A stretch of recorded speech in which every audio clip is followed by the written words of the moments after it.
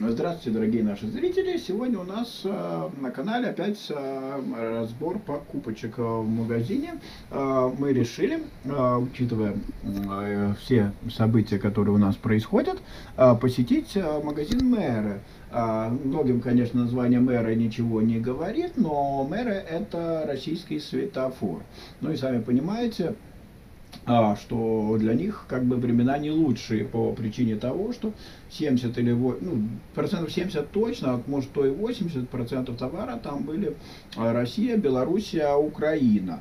А российские, белорусские товары от нас ушли, то есть их никто не запрещает, но, скажем, продавать российские или белорусские товары сейчас, ну, это то же самое, что, к примеру, продавать, я не знаю, не в блокадном Ленинграде, а, предположим, во время Второй мировой войны в Москве продавать немецкие конфеты, да, то есть, это как бы не камильфо, и поэтому сети от них отказываются. То, что есть на складах, то распродается. Ну и вот мы решили посетить Мэра. Ролик мы о самом магазине сняли. Я оставлю ссылочку в описании, и будет еще как последняя заставочка этот ролик. Вот, украинские товары пропали по понятным причинам, сейчас не до этого. Но кое-что еще на складах есть, кое-что еще осталось, кое-что распродается. Посмотрели ассортимент, ассортимент плавно меняется, заменяется товарами из Польши, заменяется товарами из Латвии, Литвы, из Германии, Болгарии. То есть откуда, причем некоторые даже совсем экзотические, там и Узбекистан появился, и Казахстан, то есть те товары, которых раньше не было. Вполне возможно, я допускаю, что делается хитрый финт ушами. Товары, которые производились в России, скажем, на многих есть, которые на казахский рынок рассчитаны, одна и та же марка, просто гонят сейчас с казахских заводов. Не уверен, поэтому огульно обвинять не буду, но вот такая вот как приблизительно катавасия творится. В магазине, да, немножко видно, что они переставляются, но в целом, в общем, все, что было, то осталось. Цены, практически не изменились, немножко подросли, немножко, причем удивительно, на что не подросло, это не подросло на алкоголь. Вот, к примеру, банка пива Холстон, да, как стоило 64 цента, это очень дешево, да, для банки пива, так и стоит, да, то есть вот этот литр сидра, это наш местный латвийский зелта, как стоил евро 35, так и стоит евро 35. То есть на алкоголь цены не изменились, на остальное вот подросло, чуть-чуть подросло. Вот, к примеру, вот этот порошок подорожал 10 килограмм, подорожал на 12 или 14 центов, да, то есть вся пачка 10 килограммов. У нас остались цены, вот мы с прошлого ролика их вытащили, и те товары, которые пересекались, мы посмотрели. Вот, к примеру, шницеля, мороженое, да, латвийского производства. Подорожали, насколько они там подорожали? На 6 центов. На 6 центов, да, 2 килограмма каждый килограмм. Вообще 4,94, 5,06. На 6 центов килограмм подорожал. То есть шницеля подорожали каждый килограмм на 6 центов. Ну, то есть, учитывая, сложно сказать, какой курс рубля сейчас в данный момент, на 10 рублей, наверное, подорожали за килограмм. А если по официальному курсу, то рублей на 4. Да, жилет подорожал. На 6 центов, опять же, это как бы достаточно смешные. К примеру, тоже вот в этом же Светофоре вот этот жилет сделан, сейчас посмотрим, действительно ли в Великобритании сделан. Да, Made in UK, да, сделан вот в Великобритании. То есть происходит небольшое, вот, к примеру, очень наглядный пример сока, да, то есть как вот обходится, как сок становится сделан в Евросоюзе. Гранатовый сок сделан в Эстонии. Вот, то есть, соответственно, его разливают банки, и он становится как продукт Евросоюза. Дальше, ладно, кубики, это понятно, это Польша, сливки Германии, тоже заменили, были, по-моему, какие-то белорусские товары. Вот, точно так же приправы у нас сделаны в Литве, да, то есть, разные тут для свинины.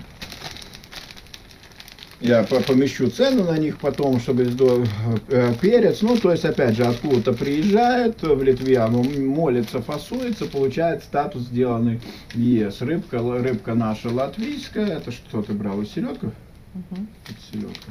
Маринованная наша латвийская, неизвестно как, но я говорю, в Мэра бывает, кстати, вот тоже, что вот есть, но мы уже второй раз шли, поэтому мы знаем, товары мы брали чисто, стараюсь меньше экспериментировать, потому что некоторые товары, там действительно они дешевые, но откровенно говнище, да, то есть прямую. Ну вот, например, вот российская уходящая натура морская капуста. Она как бы произведена в России, выращена или, не знаю, выловлена, что сделать морской капустой в России, а вот упакована в Латвии. Пока на складах есть. Вот также вот это вот сорти, чистящее средство из России. Вот мы как раз здесь сгруппировали все российские. Это Польша была, по-моему? Или... Да, это Польша. А что-то, да, по-моему, в Польше. Шампунь что-то залез сюда. Вот это то, что еще осталось на складах. Вот сорти, моющее средство. Вот, значит, это вот специально, вот это в России делано, мясорома, но, как видите, уже с наклейками для Латвии. То есть кто-то достаточно хорошо пообрился. Заводик, который делал вот, если уже даже брали для Латвии вот упаковочку и вот эти, да, то есть России, то есть пострадали товарищи достаточно хорошо.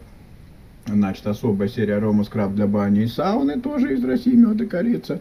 Еще на складу есть, продается. На складу не будет, пойдет тихо нафиг. Значит, био, значит, это что у нас?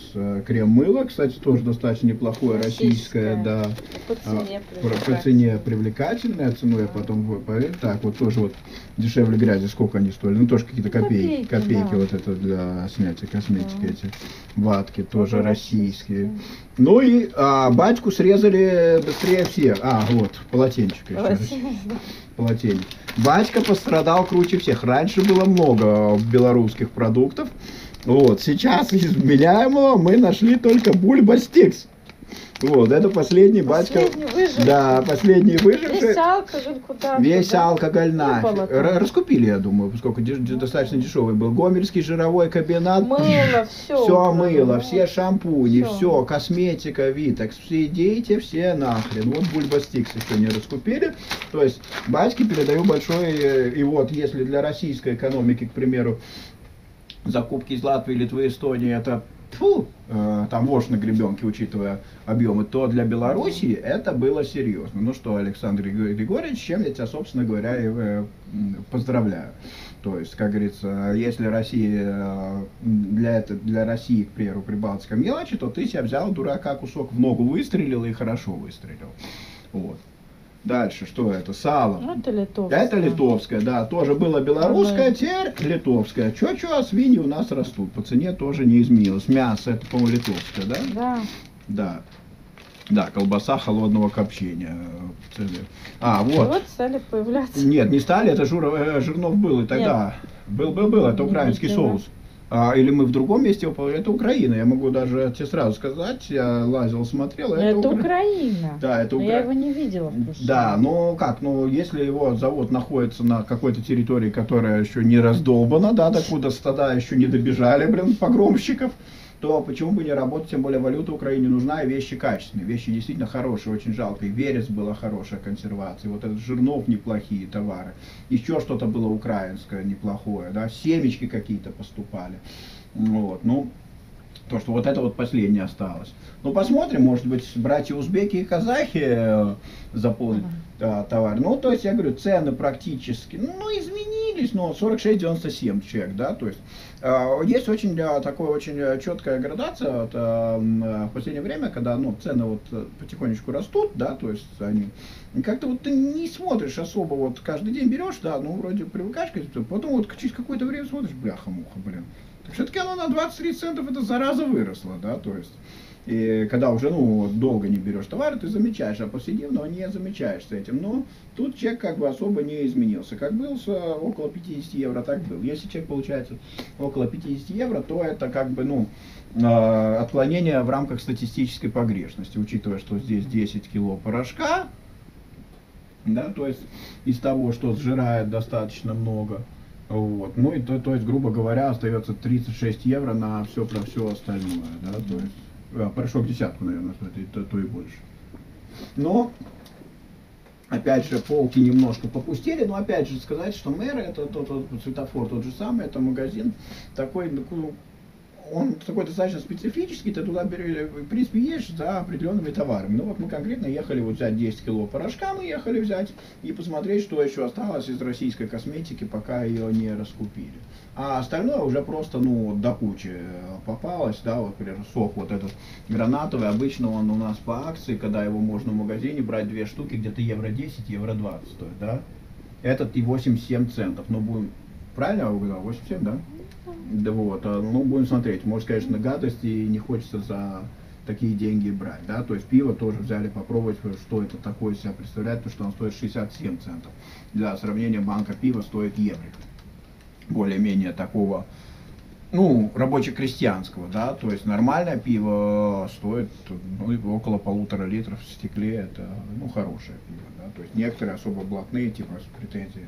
Сейчас можно 10 центов еще вернуть. 10 центов, да, причем всё. за это можно вернуть? За это не знаю, вот то было указано. Да, есть вот значок. да, 10 10 центов, да. назад. То есть 57 центов стоит само содержание. Тароматы, Да, киосы. а вот жирнов нельзя вернуть. Ну, это видишь. Жирнов, ну, как 10 Не Евросоюз. Но с другой стороны, тут тоже. да, с другой стороны, за него 10 центов никто и не брал. Залоговую стоимость за тары. Вот. Так что, ну что я могу сказать, что очень похоже, что мэра тоже Светофором будет жить, он просто немножко перестроится, перекрутится. Ну, сейчас немножко 30% товаров пусто там. Да, Места пустующие. Да, видно, ну явно связано. Ну, это вот посмотрите да. ролик магазина, вот есть, Марина сама в магазин заходила, я больше только это обзор идет, потому что я работал, она ездила. Ну вот посмотрите сами, оцените. Вот интересно, мы через пару месяцев еще разочек туда сгоняем, посмотрим, что вообще, опустеет или там нет. наоборот. Причем можно добраться наконец-то до мэра второго, более крупного на том берегу. Вот. Тем более, что мэр уже точно есть в Европе мэра, и, по-моему, где-то они еще не в Эстонии, где они еще открылись еще, ну, то есть, и в Германии есть магазины, то есть, ну, сеть заинтересована жить, и жить будет. Вот, и мы посетим Fix Price, посмотрим, как живет второй российский бренд у нас, потому что, например, мелких, вот, которые были, там была эта белорусская, как же она, вот эта вот косметика, Витекс или как это звался. Вот, фирмочка, которая конкретно чисто ей торговали, тем настал полный гоплык и все. Ну, они там еще и торгуют. Ну, они расторговывают, что есть, все. Причем цены взвинтили. Да, потому что, ну, бабки же бегут, берут. Ну, кое-что и там неплохое товары есть, да, то есть. И вот некоторые, вот я не знаю, чем там будет Северсталь, к примеру, сейчас заниматься, там, потом эти, которые торговали российскими стройматериалами, помнишь, вот, кстати, неплохая, вот это был, мы брали. Теплитель стен, что ли? Теплитель стен мы брали российского, он был дешевле и лучше. Было в строительстве, много чего. Потом этот поликарбонат идет, листы поликарбоната российские, тоже неплохие были. Вот как вот у матери на теплице, но он не только для этого идет, там, к примеру, всякие навесы, козырьки, тоже все. Ну, сами напросились, что, как говорится, делать. Просто сейчас будет это... Каждый будет сейчас выживать. Да, каждый будет, потому что действительно товары заменились, и вот что я говорю, что вот удивительно, что товары стали меняться, и товары стали, то есть стали появляться даже вот Германия, Великобритания, да, то есть, ну... Молдова там очень много. Ну, Молдова, да, появилась, но мы не брали, не попало. Но я говорю, свято место пусто не бывает. Алкоголя молдовского. Да, алкоголь молдовский. Ну, да, в основном, конечно, просадка была по российскому и белорусскому алкоголю. Его было реально много, и в основном в дешевом ценовом категории. Ну, вот российская водка есть среди, ну, и дорогих встречалась. Например, та же самая Белуга, она очень дорогая водка, к примеру. Кстати, тоже, наверное, Исчезла. Вот. Осталась только московская, и то, что, потому что она производится у нас в Латвии на заводе бальзамки. Да, то есть. Я не удивлюсь, если сейчас бальзамка выкупит и на столичную, и еще на пару-тройку брендов существующих, и начнут гнать из Латвии, потому что это огромные деньги.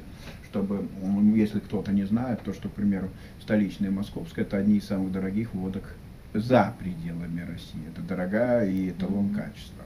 Поэтому в свое время Союз Плодимпорт и купил латвийскую бальзамку. Надо, кстати, поискать московскую водку и, может быть, снять о ней даже продегустировать, да? Нет, водку дегустировать не хочу.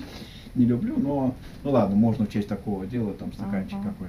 Вот. Стаканчик? Ничего себе. Ладно, все, а то мы опять уже пошли болтать. Что ж, мы прощаемся с вами на этом. Если вам понравился ролик, ставьте лайк, подписывайтесь на канал, жмите колокольчик.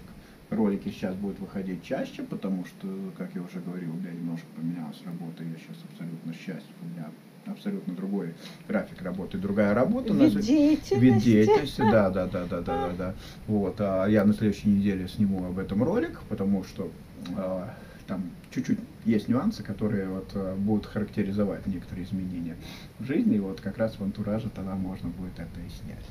Так что ставьте колокольчик, чтобы не пропустить. Мы рады, что вы нас смотрите, и потому что это хобби вам дает новые позитивные, хорошие эмоции в жизни, особенно в наше непростое время. До новых встреч на канале. Пусть у вас все будет хорошо. Чао.